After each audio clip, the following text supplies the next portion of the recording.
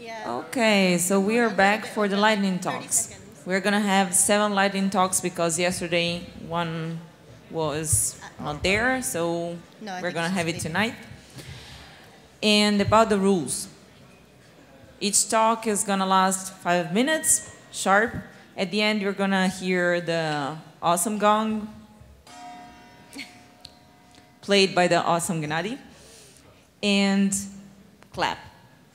So, first lightning talk, Criselda Rabino, aka Chrissy, that is gonna talk about the HTTP pancake request, keeping your clients happy, not hungry.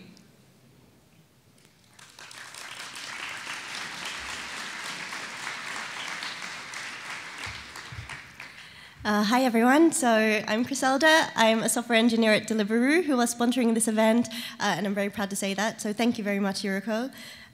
When I'm not doing that, I'm a board member and volunteer at these 2 organizations called Women Hack for Nonprofits and Empower Hack, the last one building tech solutions for refugees, and they're both open source orgs. Yes, they're a great org. You can read more about them, follow me on Twitter, ChrissyGoRound, if you're interested. So I've been working with Deliveroo for a mere 3 months, and in that time I've done a lot of things already. Every day is different, which is so great.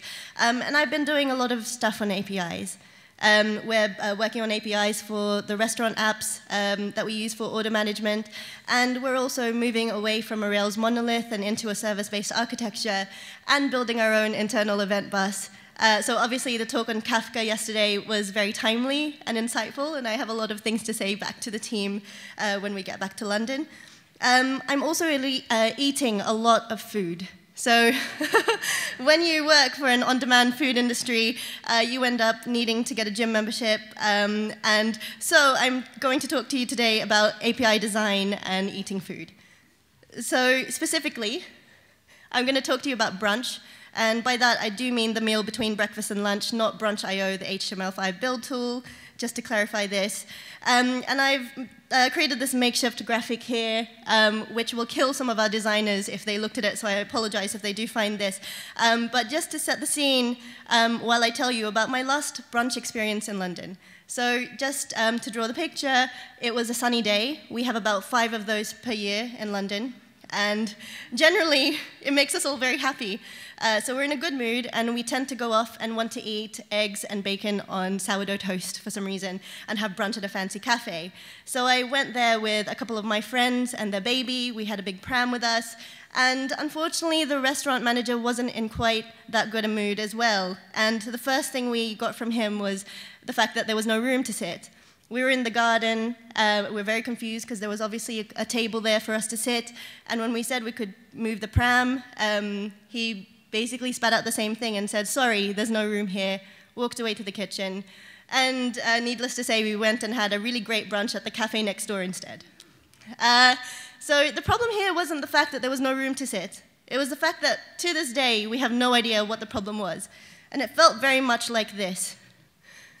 Like a generic 500 internal server error with a very useless error response.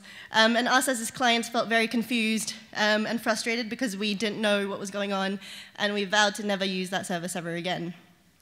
So elusive errors, API design, they're not very good ideas. So what I would expect from the better brunch experience would be something a bit more like this. A little bit more thought put into the error response design here.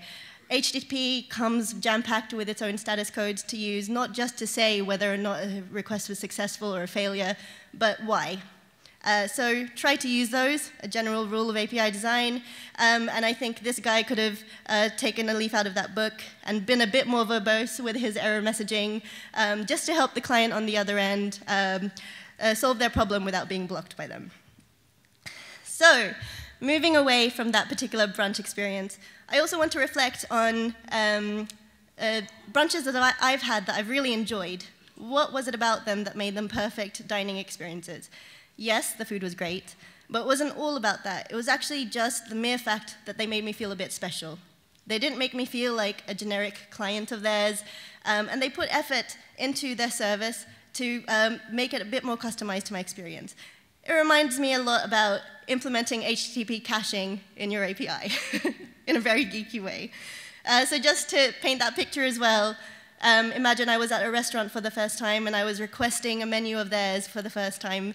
And they gave me a menu, put it on my lap, walked away.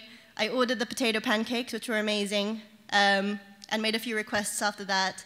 Then the second time I came, I get a waiter and I say, I changed my request a little bit. I say, do you still have the potato pancakes?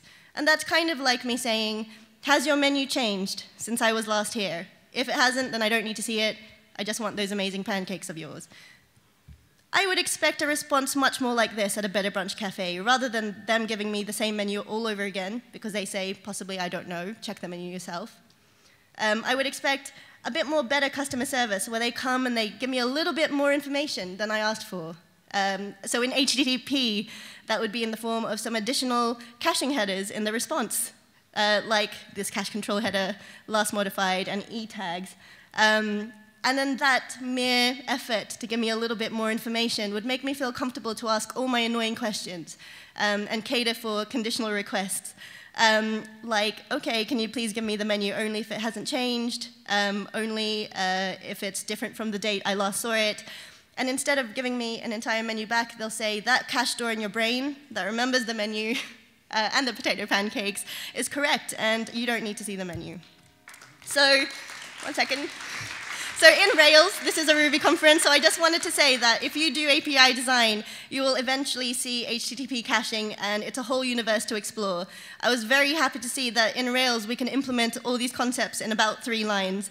And this is what I love about working with Ruby and Rails, the fact that it does get out of your way to solve your problems, and you don't need to think about implementation so much. And there are 3 takeaways from this. So first, I stole it from Bill Gates, but your most unhappy customers are your greatest source of learning. Second, build the type of service you would enjoy interacting with again, and this is not just about content, but how you deliver it, documentation, your error responses, those annoying things, prioritize them, and at the end of the day, leave your clients happy, not hangry. Thank you. Thank you, Chrissy. So, second round, decoding AFS-key data, Commodore 64 edition. By Stefan Daszek, correct? Right.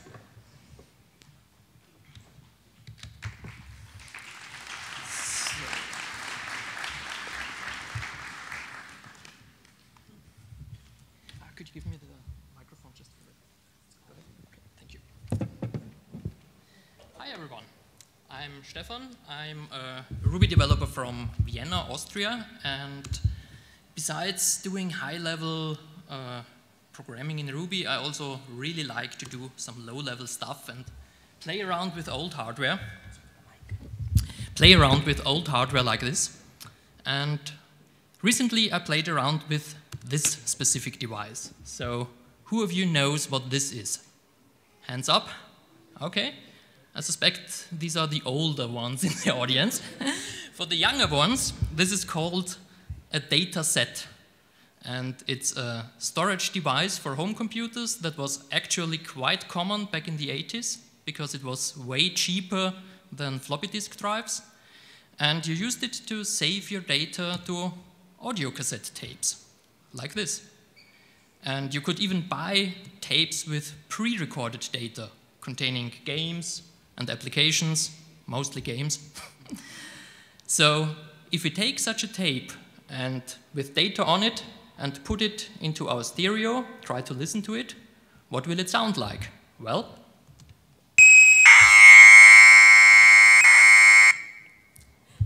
so this was real data, actually written by a Commodore 64 some weeks ago in my lab in Vienna. And it may have reminded you of the sounds you get from other devices back from the 80s. Analog modems, fax machines. So why do these devices all sound similar? If you want to encode bits and bytes into audio, you need to employ some kind of modulation technique. And all of these devices, fax machines, modems, and the dataset use the same technique. It's called audio frequency shift keying, AFSK. So this is what this talk is about. And this is why all these devices sound so similar.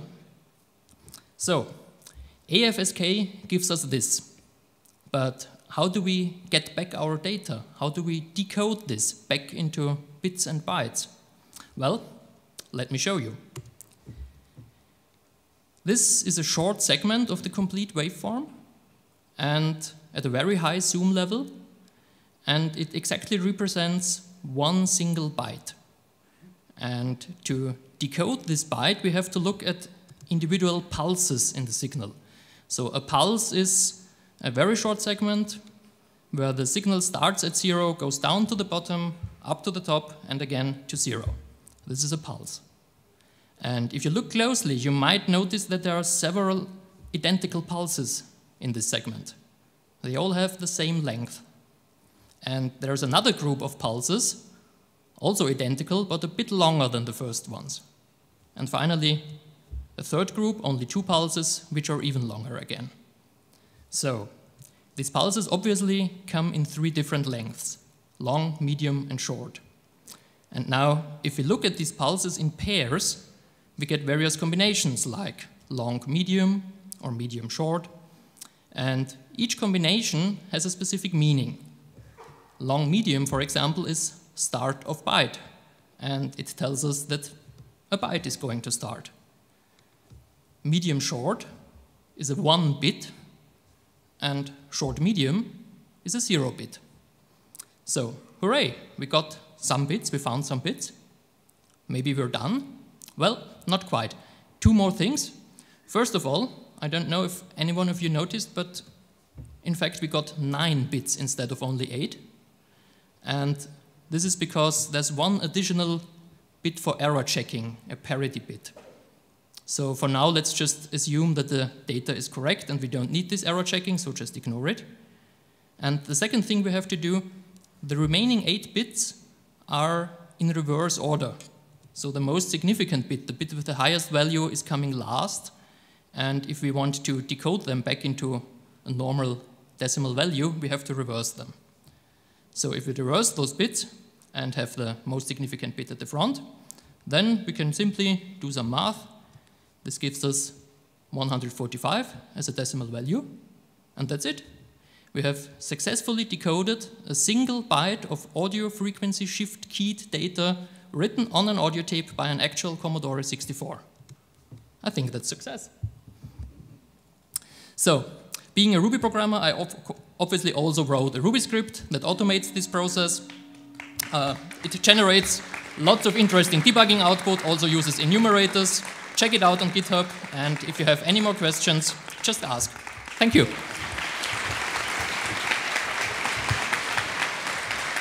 That was so cool, and was like some memories. Okay, third talk, working with PDFs in Ruby, by Thomas. If I remember correctly, we had some headaches with that, so let's see.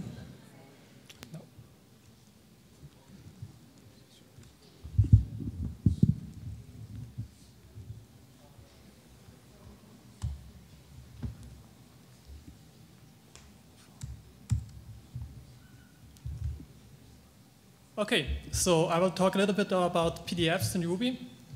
And I will start off with a short warning. If you know Slashdot, you probably know /advertisements. This is one. So bear with me. It is a shameless plug for one of my pet projects, but I think you might also find it useful. So what is the current situation regarding PDF in Ruby? You have Braun, probably most of you know it or use it in Rails applications. Then you have PDF Reader for reading PDFs. There's also a solution called Origami that is intended for auditing PDFs, and Combine PDF is a tool for merging that came out of the frustration of Braun not able to using templates and so on. And if you're using JRuby, you also have naturally access to many more libraries like PDFbox, which is a quite good solution. What are the current problems with the solutions that we have in Ruby? One is there's no complete integrated solution. You have no library that can read, write, and modify PDFs. The other one is that all of the current libraries only implement parts of the PDF specification. So one can read, the other can write, or they don't handle all the encryption techniques. And the last one is that none of them have performance or memory efficiency in mind. So what if there was a library for reading and writing PDFs that handles most of the specification of PDF, can generate content like prompt, so you can generate pages and so on, can easily be extended, so you can extend it with, if there's a new specification of PDF, for example, you can easily extend it, and it is written in pure Ruby. There is actually one, it is not released yet, that's the final catch, but there is one, it's called HexaPDF. It's one of my pet projects like Cramdown. It came out of frustration with the current situation of PDFs in Ruby. And currently, the HexaPDF library can read, modify, and write PDFs. It is able to handle most parser-based encryption formats, including the unreleased PDF 2.0 encryption format, and it has a bunch of other features. So it is fully tested. As you can see, the test suite has about, runs in 2 seconds. It's rather fast, but that's okay. We want fast code. Performance-wise, if you look at the, could I have the micro? Thanks. If you look at the first line here, you see that HexaPDF actually has the lowest memory usage in this benchmark. This is because the file e.pdf is an encrypted file, and most libraries that read the files, decrypt the content and then encrypt it again. In this case, where we just optimize the contents, HexaPDF does something better. It just decrypts the parts that need decryption and just uses the rest of the parts. Therefore, it has the lowest amount of memory needed. If you compare it to a C solution like QPDF, it still has higher memory usage. This is a benchmark regarding text output performance. It's taken from the Python Rebirth Lab library. As you can see, there, Braun is rather, only generates 35 pages per second. HexaPDF 249 pages per second. That's rather good already. But Rebirth Labs is still a little bit better, but we can get to that point. Actually, HexaPDF was at 210 pages the day before yesterday, after I put a fix in yesterday at the conference here. So what does it look like? This is an example for compression. You just open a document, execute the optimization task that's built in, and then you write out using the validation. Or you can merge various PDFs. You create one PDF file at the top, and then you iterate through each arguments that you have and append the pages to the output. Or you can generate the content, like you have a canvas on a page and you can draw images, ellipses, text, and so on. It looks like this. On the right, you see that HexaPDF can also handle TTF fonts and all the nice emojis there. Yeah, another one for text processing. Like this, you can find out the text positions. And the catch, I've already said it, so it's not released yet, but will be soon.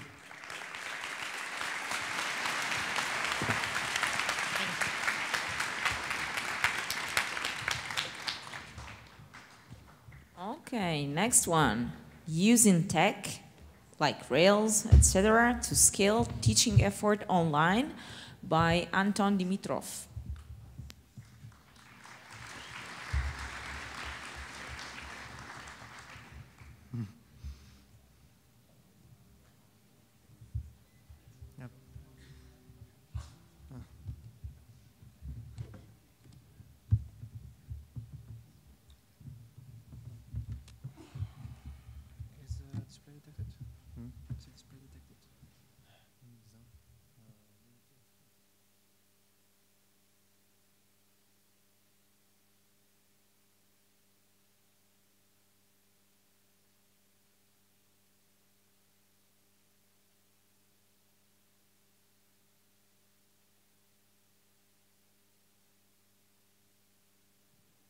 Okay, so while they fix the issue, we would like to recycle the lanyards to give it to some other conferences here locally, and also because, well, they are not cheap, so it's good to help other conferences reduce the costs so that we can have more fun.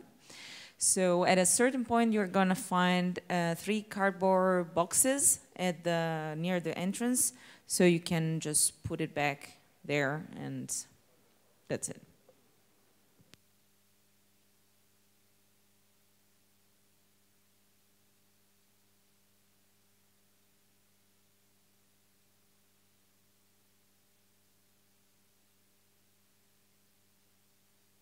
Okay, we're gonna try later for this one because of technical issues. Otherwise, it wouldn't be a technical conference.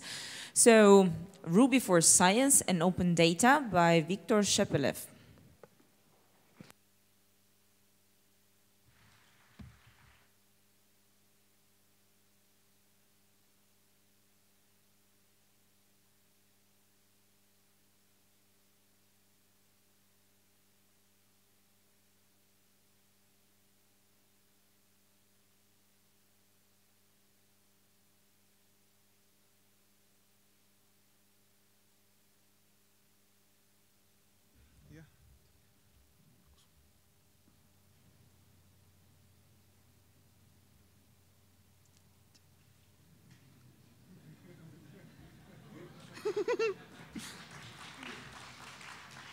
It's a bit dramatic, yes? Yeah, and sorry, I need also my console. I will show you some tricks, I think. Fuck.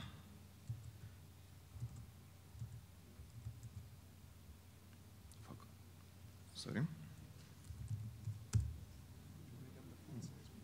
Hmm?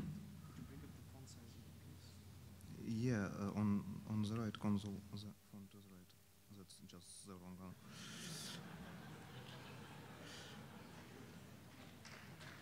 Everything will be okay, I promise. Yeah.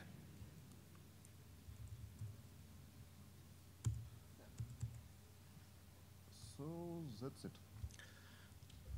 Okay, let's start.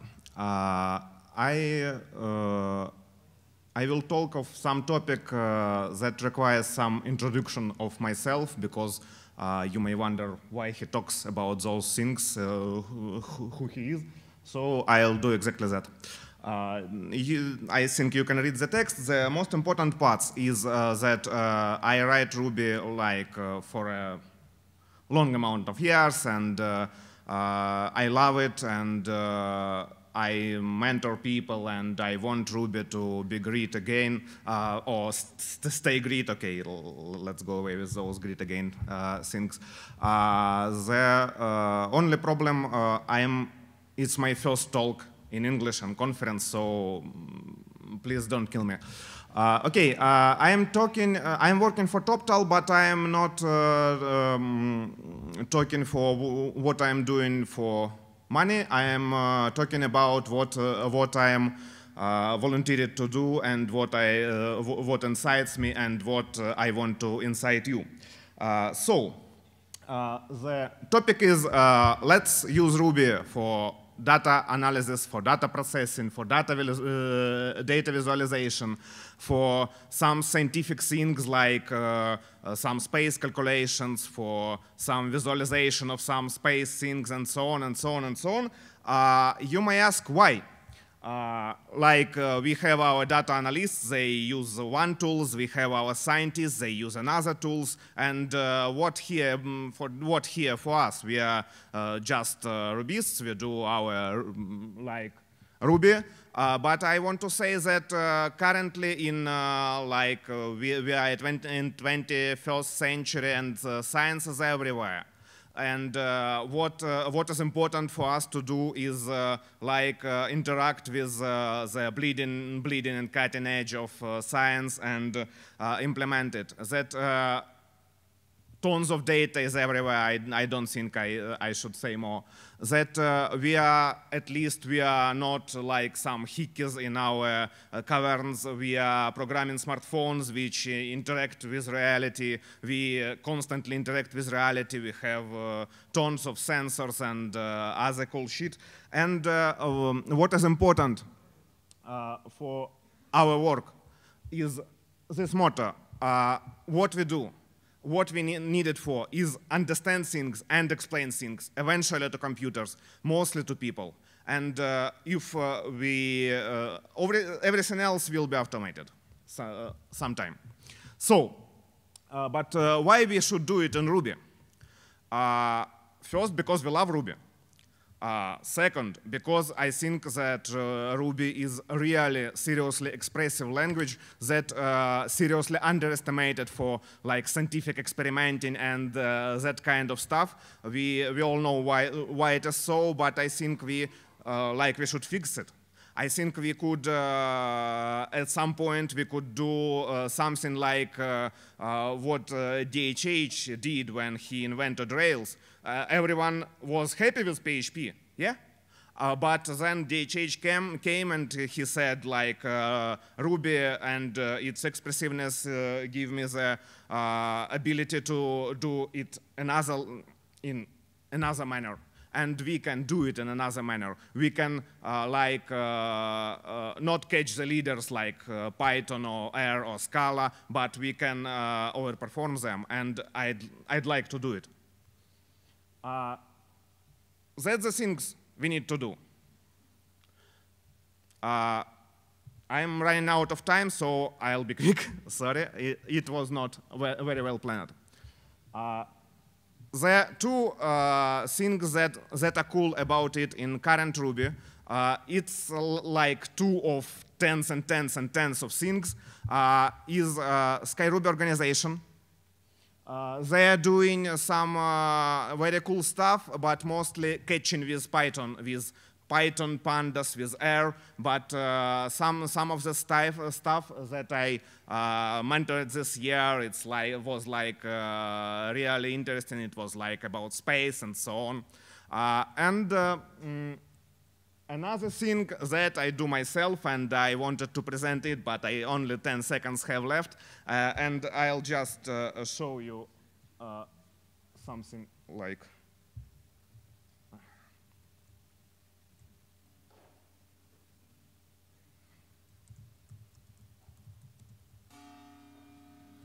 I need like 2 more seconds.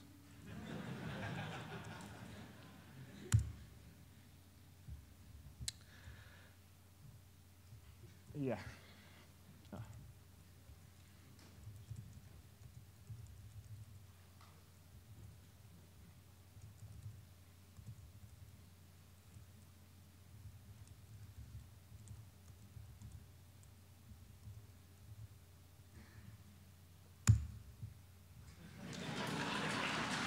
It didn't work.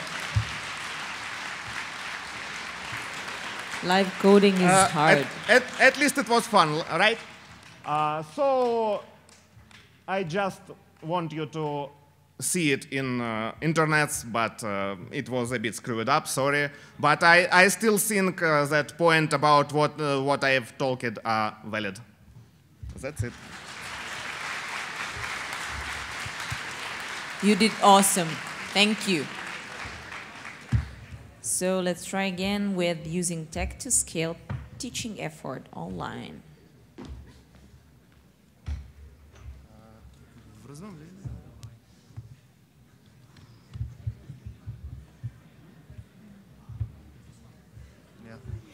Обаче малко не е както трябва. Добре. Okay. Apologies for the hiccup. So I'm going to talk about 2 things I'm working on, called Marathon and Heart in Tech. My name is Anton. I'm based in Sofia right now, and I'm currently using Ruby and Rails, working for a company called EuRuKo. But in my free time, one of the things I'm working on are these 2 things. So let's start with Code Marathon. It's an open source platform for online courses in computer science, basically. The most important things that you can do with it are that you can build courses, course content using Markdown. So this means that you can have lessons grouped in sections, you can have text, video, images, whatever Markdown allows you to do. And you can also define coding challenges for the students, which means that they can submit source code solutions for problems, for coding challenges, and then get instant feedback about how the solution did for a predefined set of tests. Some more things are that courses are like textbooks, meaning that a person can define a course and another person can create a classroom based on that course and then can teach students, observe what they do and stuff like that. Very high overview about the architecture. It's split into two services. On this one side you have the platform, which stores course content, user accounts, challenges, and so on. And on the other side, so you have a grader. Both are Rails apps. And the grader is responsible for judging these source code solutions. It compiles the source code if needed, runs it, and runs it in a sandbox environment for which I'm using Docker. Borrowed some code from Val, who is one of our MCs here. You should check out his GitHub account. The platform talks to the grader when it sends the source code, gets back some status, pretty simple. All happens through an API that the grader exposes.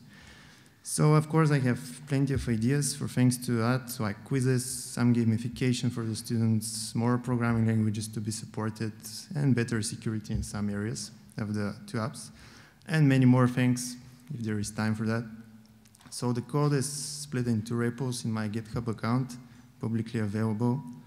Everyone can check it out. So where is it used? Currently, I use it for something called Heart in Tech under this domain, heartintech.com. It basically offers free preparation for tech interviews. So whoever is going to apply to a company, they should go usually through a tech interview.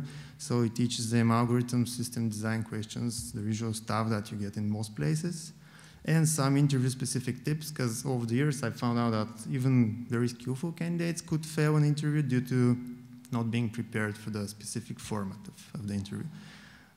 So finally, some quick stats. Heart in Tech used to be hosted using a CMS solution until recently, and for the last 2 years, more than 40,000 people studied for their interviews, prepared in one way or another using the content. And just last Sunday, I switched from the CMS to Code Marathon, the platform that I just talked about for a while.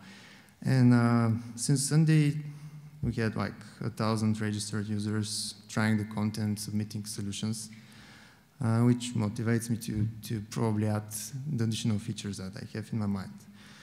So in summary, I just wanted to point out that it's great that nowadays, using technologies like Rails, all the other stuff that I mentioned, and maybe something else, whatever you prefer, you can build with not that much effort, things that can have, well, it's not a super big impact, but it's a significant impact on a big number of people who learn stuff from you, if you have that knowledge in your mind and want to pass it on. And that's it for me.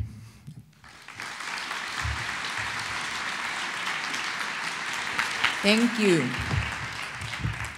So, yesterday's talk was about opening a calculator. Let's open a calculator with Igor Omakov.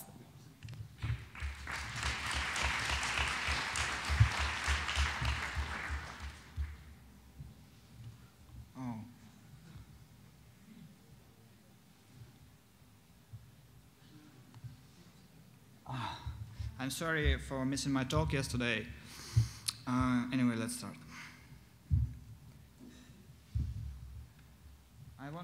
I want to ask you to run some code on your Mac OS, if you have one.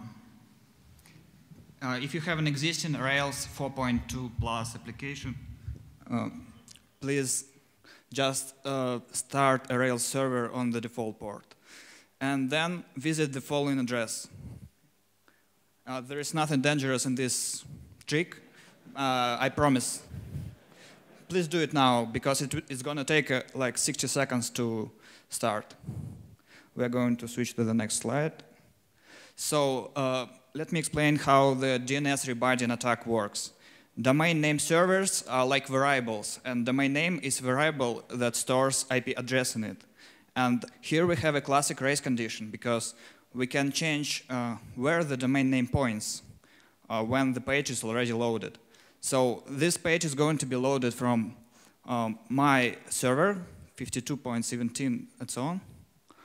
But 60 seconds later, browser is going to refresh cache, and the same DNS rebinder is going to point to localhost. If you have a calculator by now, please raise your hand. It's going to take 30 to 60 seconds, and probably that demo is down if many people visited it. Otherwise, you also can create a new application if you don't have a 4.2 version by now. It's going to look like this if nothing works.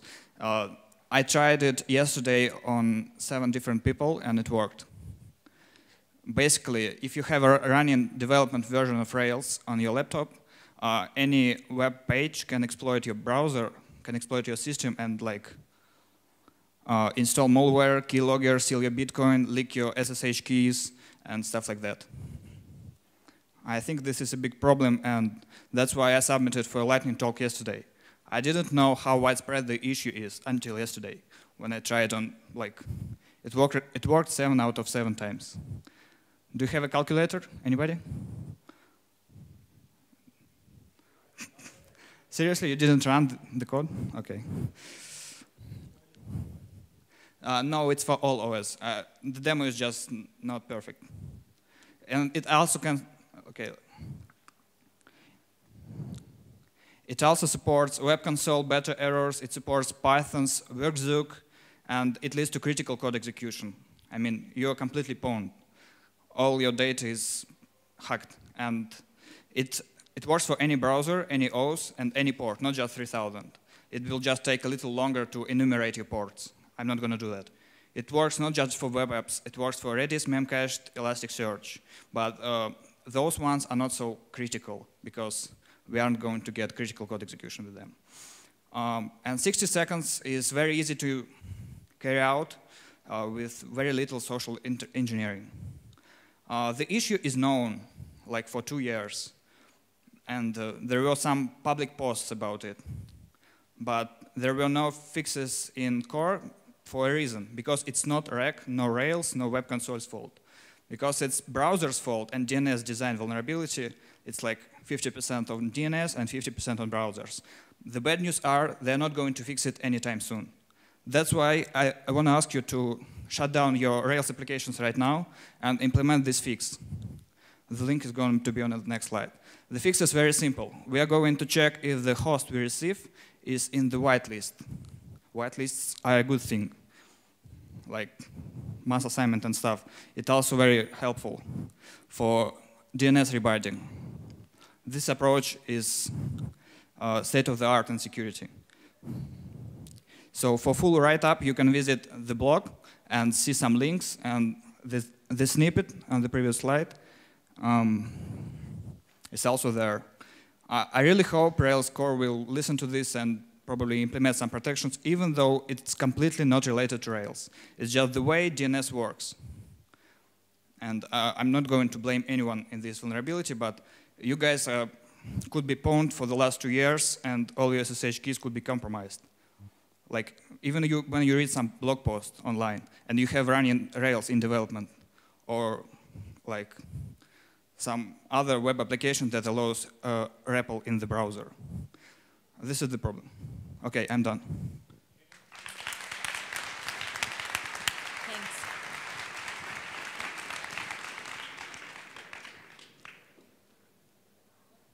Okay, last lightning talk for today. Feel worse, do better. Non-technical talk about psychology, music, and software development by Alex Yaraus. Is this working? Hello.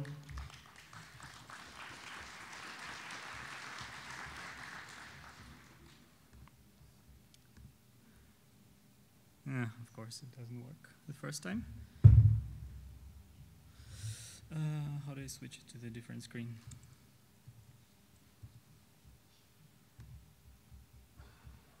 Like this? Oh no. Okay. Now, what do I need to do? Now I don't need. It's annoying.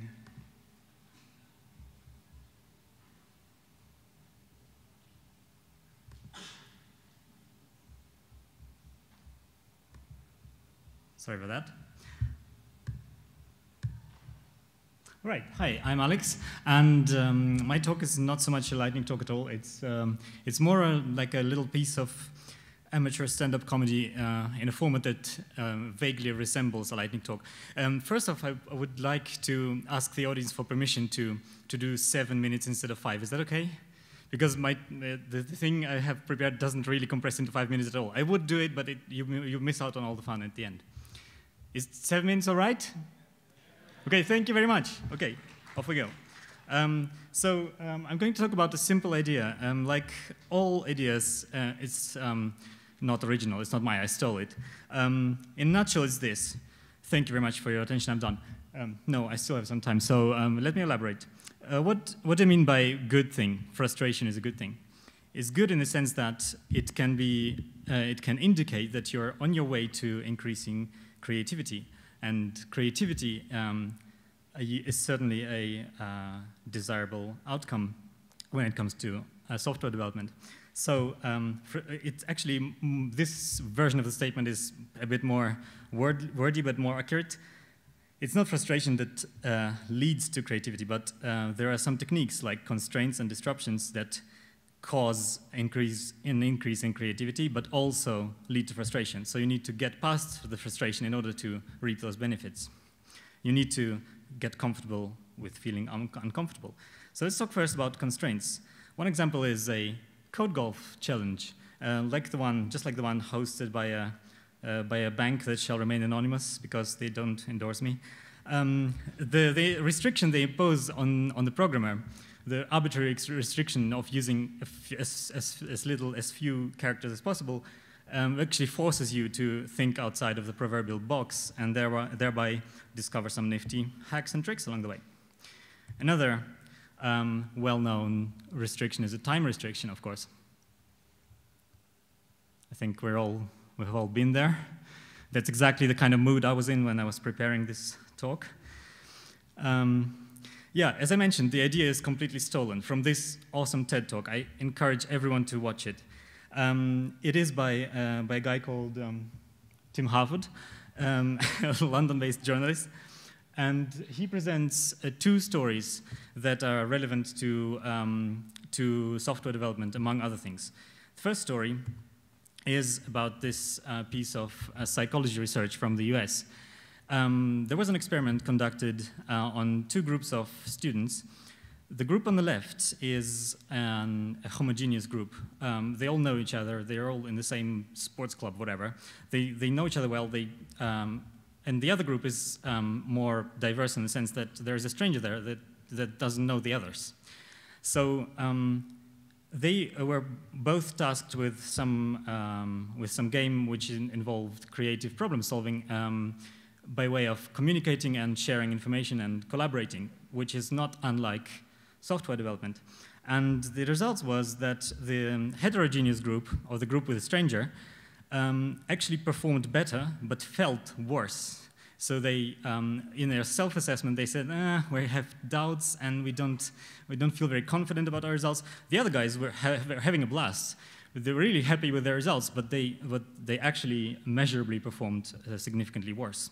So the takeaway from that into our regular day-to-day work is that maybe we should try and seek out that uncomfortable pairing partner, that person that always questions your every assumption and criticizes your every idea. We might not like them really, we might not like working with them, but we should be working with them because we might just achieve a better result, a more creative, a more just higher quality code. And if you don't have a person that you don't like pairing with, hire one. Okay, the second story in this TED Talk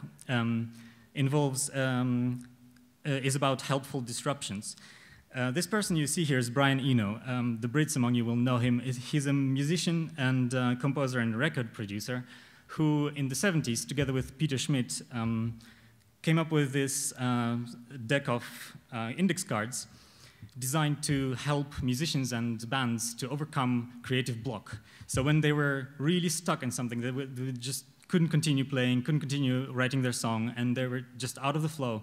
The idea was that they pick a card at random and just do whatever the card says. The cards are full of nifty aphorisms, very short, haiku kind of things. And the idea is that it gets you out of your process, it interrupts you, it inconveniences you deliberately, but that can help you get over the hurdle and get back into the flow. And funny enough, these things are completely applicable to any kind of creative endeavor, including, and not limited to, software development. And I'm not kidding, these, the examples we're going to see, I call them developer edition, but there is no developer edition. This is verbatim from the musician's deck of cards, which you can find online and print them and use them. So some of these examples are painfully obvious, like take a break, get some fresh air, and then the solution will come to you when you're stuck. Some offer practical advice or practical wisdom. Profound, doesn't it? And some offer a fresh point of view. It sounds almost like a Chinese proverb or something. Others sound just like Yoda got high on fortune cookies. And others appear to have been taken straight out of an Agile handbook. It's for musicians, right? And it talks about pairing, about pair programming essentially, so it's applicable to us as well.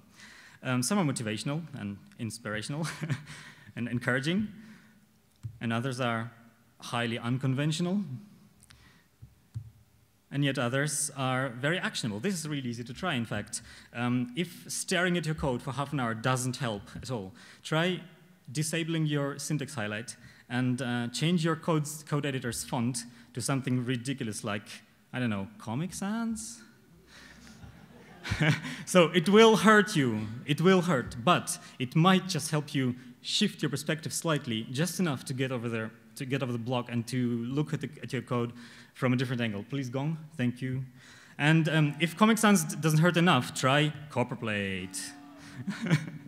That's it, thank you very much. Thank you so much, that was so fun. I'd love some feedback, thank you.